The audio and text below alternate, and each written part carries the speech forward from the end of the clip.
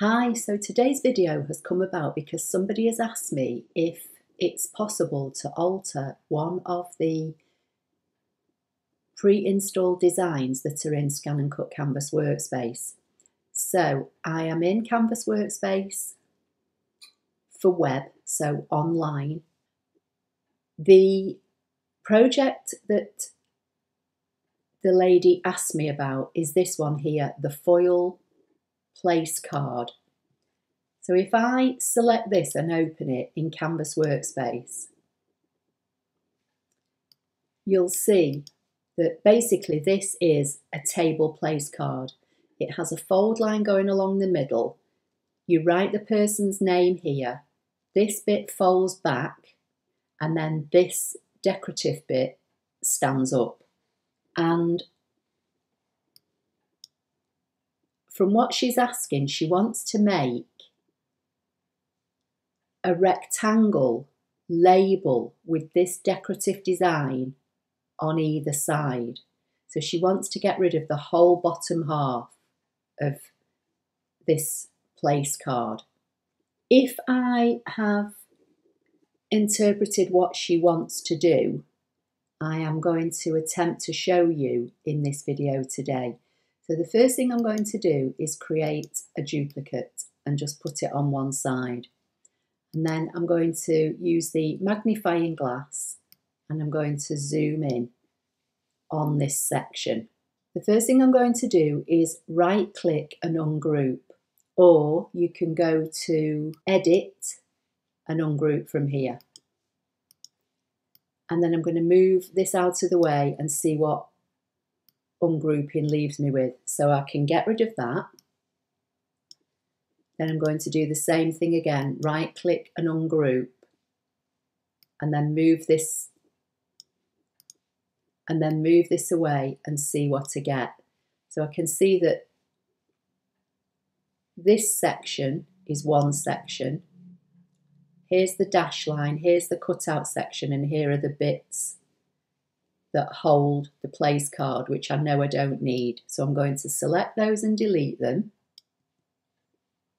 I'm going to get rid of the dash lines for now, because I can always draw them in again if I want to. I'm going to bring this back in and position it back where it was. Now if I select this and try to right click and see if I can ungroup it again, there's no ungroup option. So I now know I've just got two elements, this element and this is all one. So if I double click on this main blue section, this will bring up the editing nodes.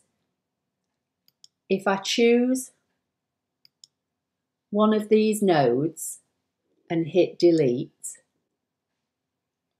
nothing really happens. So I'm going to keep choosing them to see what happens. So now this has selected this line for me, so I'm going to hit delete. Going to select another one and hit delete, and select this one and hit delete, and then click away. So I'm now left with all these bits and this top frame. Now, I think what she wants to do is weld this to the top and bottom of a rectangle, but I don't know what size. So I'm just going to show the principles, and hopefully if she watches this video, she'll get an idea of how to do it, and then she'll be able to adjust it to her own size. Now, this is an open line, and you can't weld an open line to a rectangle. And by that I mean it's got no, it starts here, goes all the way around here and finishes here. There's nothing on the bottom to weld it.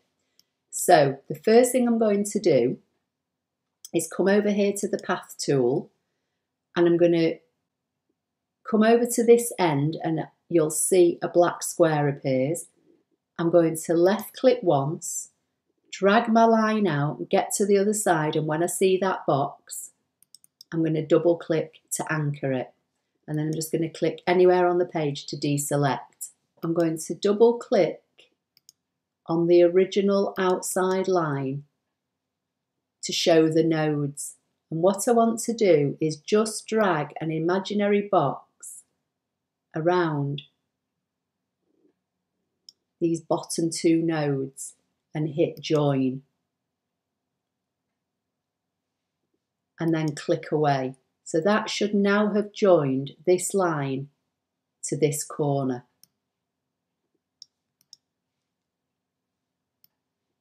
And you can now see it's a solid shape.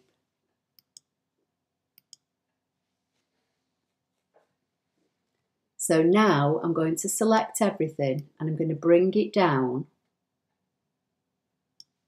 and then I'm going to remove the blue parts for now. So when I click on here, it's selecting the whole outline. So I'm going to right click and send that to the back, and then click on the blue bit and drag that out of the way. I'm going to create a duplicate of this by right clicking and hitting duplicate. And then I'm going to rotate the duplicate by holding my shift key down, so that'll keep it perfectly level. And I'm going to bring it down and position it over this rectangle, and do the same with this one, only I need to get rid of that line it's left from where I welded this together. So I'm just overlapping slightly with both of them. And I'm going to drag an imaginary box around just these three elements. I'm going to go to Edit and Center, and that will center this decorative element at the top and bottom with the rectangle. And now I should be able to weld it. So I'm going to right click and hit weld. And that has now welded that shape to the rectangle. So if I bring back this, I can position that. I can duplicate the blue elements by right clicking and hitting duplicate. Bring it down, hold my shift key down, rotate it, and bring it down into position.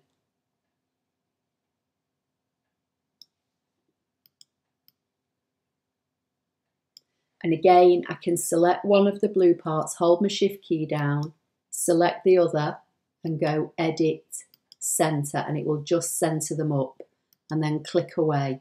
And then if I'm happy with how that looks, so long as the blue elements are on top of this now welded shape, I can select everything and go Edit, Subtract, and that will punch those blue elements out of this shape, and this is now all one shape. And if I fill it with colour, you'll see what I mean. I'll make the outline the same colour. So that's how to